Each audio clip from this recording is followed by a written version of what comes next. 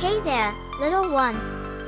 Do you want to hear a story about a big, friendly whale named Whaley? Yes, please. Alright. Once upon a time, in the deep blue sea, lived Whaley, the happiest whale you'd ever meet. He loved splashing water with his big tail and playing hide-and-seek with his fishy friends. Fishy friends? Yes, fishy friends like Nemo and Dory. One sunny day, Whaley decided to explore the ocean and make new friends. He swam up and down, saying hello to starfish, turtles, and even a curious octopus named Ollie. Ollie Octopus?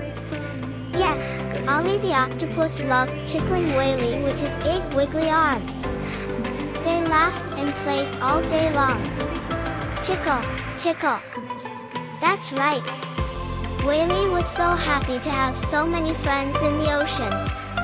And every day, he would swim and sing songs with his fishy and octopus friends, making the ocean a joyful place for everyone. Happy whale. That's right. Whaley was the happiest whale in the sea, surrounded by his fishy and octopus friends, living happily ever after. The end. That's right. The end. Sweet dreams, little one.